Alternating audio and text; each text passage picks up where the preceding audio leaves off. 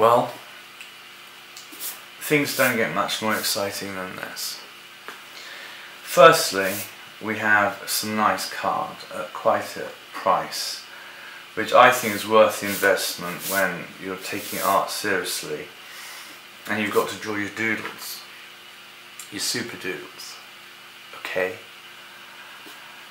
And I've got a black marker today and a gold pen, really quite dangerously exciting this. And as I sit here before me, I am like aghast and awash with notions of what I could begin to conceive. And given this paper is quite pricey, and these pens are relatively expensive, this gold pen was over £4, which is much more expensive than the old ones, and I'm a bit disappointed about that. But you get a quality gold from it nonetheless, and I think that could be worth it. Although that money could have gone on beer, but never mind. So looking into this realm of fancies, I am aghast and agog at the options available to me. I mean, there is just free reign here. I am free. There are no rules. There is no restrictions, no hindrances, no oppression, no lawful dictates that display what you should and shouldn't do. You can even do real filth if you want, but I like to think I'm a little more profound than some sick fuck. So we move on.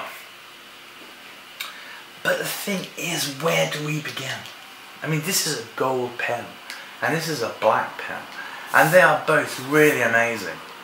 And this is a beautiful sheet of paper, and I really want to get down to business. But I just don't know where to start. And the more I sit here, the more my mind fountains into so many visions and wonders and thoughts and notions and theories and perspectives and insights and realizations that I realise the game's up. I think I'm flummoxed. I think I'm defeated. It's over. There's nothing I can do evermore again. It's a shocking display of one man's ignorance, his futility, his weakness, his lack of direction, his unintelligence, his unvisionary mode. It's just the fall of man, again, replete and rendered in this iniquity, and this, iniquity wasn't even the right word. Why do I bother? Why do I bother? I'm caught between notions. It just comes to this, I am fraught with despair. How am I alone in this struggle? To what ends can I solve the problem? I need a good idea. But what? There are so many good ideas. Good ideas are 10 a penny, really. The difference is in the working of the good idea. And that's the hard bit, which most people don't do once they've got a good idea. Like me, I am failing to achieve any level of good ideaness on this paper as we speak. Failing like a colossus right before your eyes. And I apologise for this impotence, which is the word I was looking for.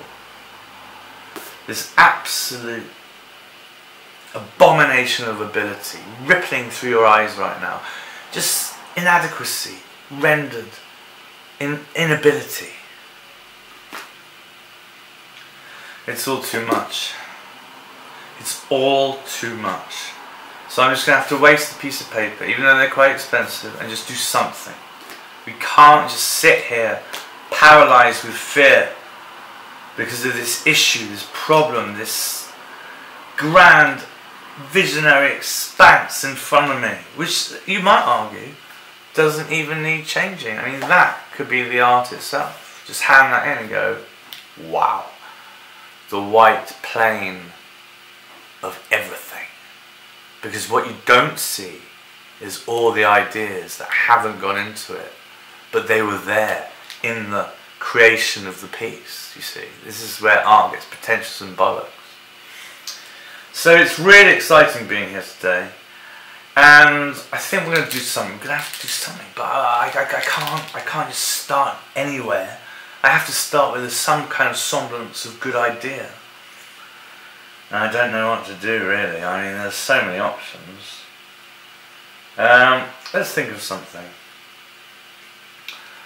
I don't know. There's what, chairs, people, buildings, structures, houses, vehicles, planes, trains, automobiles, criminals, policemen, members of society, innocent bystanders, shopkeepers, skyscraper designers, architects, thrillers, chillers, killers and wombats.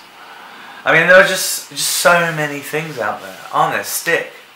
There's a stick there, branch sort of thing. I use it for self-defense from no one who ever attacks. So I don't get attacked in my premises. It's really nice. Very friendly, very civilized, I always find. The right to own a premises and not be physically violated. So that's 10 points for social well-being there.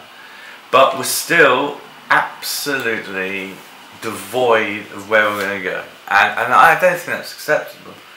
I don't think that's particularly acceptable. And thus, I'm going to do it. I'm going to just do it.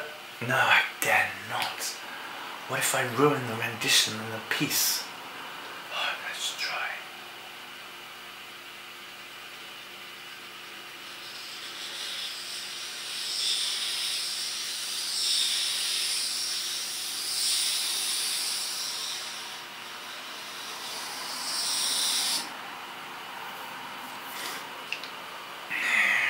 Well, that was a waste of money, wasn't it? Fuck's sake, what have I achieved in this? Absolute squalor. It's just like looking into the whirlpool of dismal failure once more. So I'm going to dare to use the gold, because only gold can rescue pretty much everything. Gold is sacred for a reason. I don't really know what that reason is, but never mind, we'll go with it. I wonder if it's because it's an excellent conductor, as well as being rather rare, shiny and beautiful. Who knows? I think even God likes gold. He wouldn't make things of gold like he did, unless he thought gold himself was pretty special. Indeed, the New Jerusalem, when it comes down from space in the future, will be hugely plated with gold, I believe, as well as many precious gems. This is the word of the Lord according to the Bible, you see. Now, I'm not going to do all that because that's just going to be here for fucking ages and I can't be arsed. So I'm just going to do it in bits to be weird.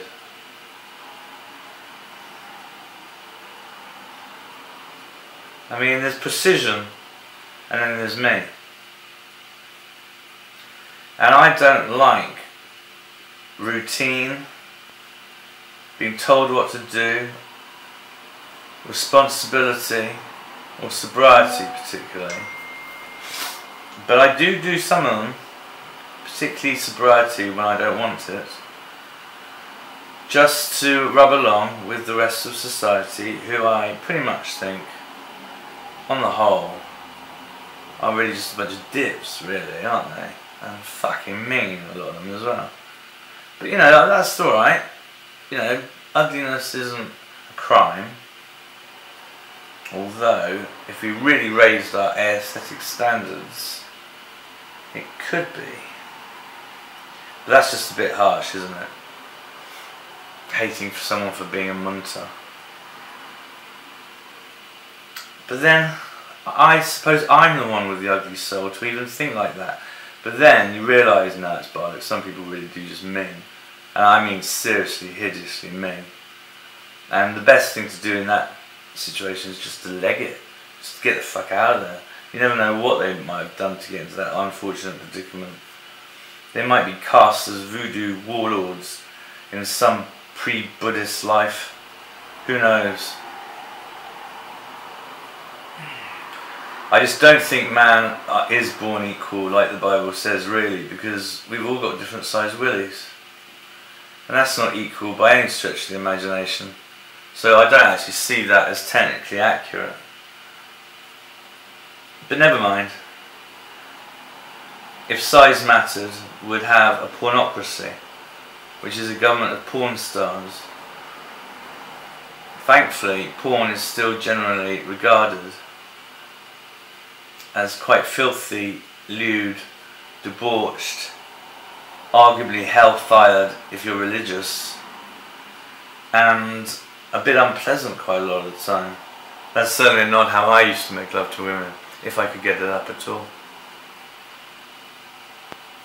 No, when I was young and a strapping man, I did ride the beast of the back of a few fair fillies like the Derby champion Throttler.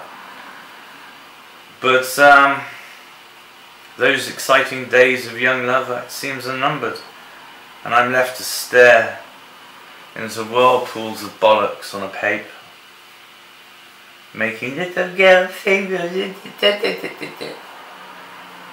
mean, it's pathetic, really, isn't it? I'm a grown man, for God's sake. What's it come to? This shoddiness, this absolute cackery, this inability to say hello to cheese.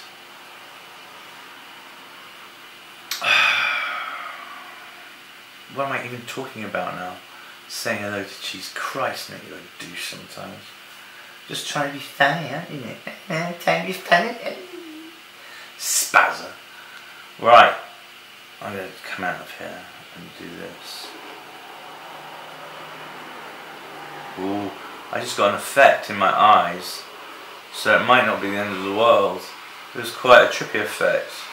I sort of entered the whirlpool at one level, visually, through a vicarious field of perception. And there I was, momentarily, fleetingly, there, lost in the epicenter of the whirlpool. And it did, my vision jolted somewhat, and I was almost out of control and freewheeling. Havoc, mate, havoc. That's all I can say at this juncture. I mean, really, we're living on the edge here. We are living on the edge. And I'm looking over the edge and into the abyss. It is a Sunday after all. So there we are. Lovely jubbly. Everyone's a hairy walnut. Now the art piece is really coming together in this whirlpool effect of utter toss. I'm very slapdash, I do apologise. I'm certainly no graffiti artist, but then neither do I deface public buildings. For I am a responsible citizen, or so I pretend, or try to be, or at least allude to get away with whatever it is I might be doing that anyone might be wanting to kill me for, or cart me off to hospital, or put me in prison for trying to look into a whirlpool and have some fun on this radical holy day of peace and the Sabbath. So this is what I'd like to do, and now how can we make this extra cosmic? I'm seeing good visuals now. This is quite interesting as we look into the zone. How do we do this? How do we do this? I am flummoxed. Flummoxed. I think we're going to have to put direction arrows on.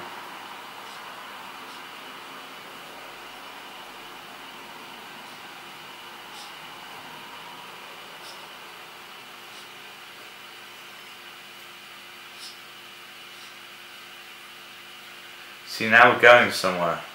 Now we've got an original idea formulating out of the ether, out of thin air, out of little more than effort. Sure, it's not exactly Michelangelo, but it's not nothing, is it? It's not nothing. And you are seeing the creative process in effect. It's more exciting than wearing nipple tassels, half clad, on a charging dishwasher. Now it's really starting to get Heaven's Biscuits. Starting to come alive, we're starting to feel a flow of energy. It's almost kinetic, the visual of the piece. Oh yes, oh yes. This is simply staggering. See, I wasn't lazy there. I didn't go for the one option, I went for the two. Not lazy. Right, so now we're really careering down on a downward scope into this whirlpool of oblivion. And it's just more exciting than a week in Benidorm, really, isn't it? Maybe I'm making it too havoc. Maybe they should turn them all into little planes. As though they're all spiralling down into a concentric circle of some description of utter bewildering chaos. Now here we are, tripping away in the mainframe, and everything in Britain is generally clockwork.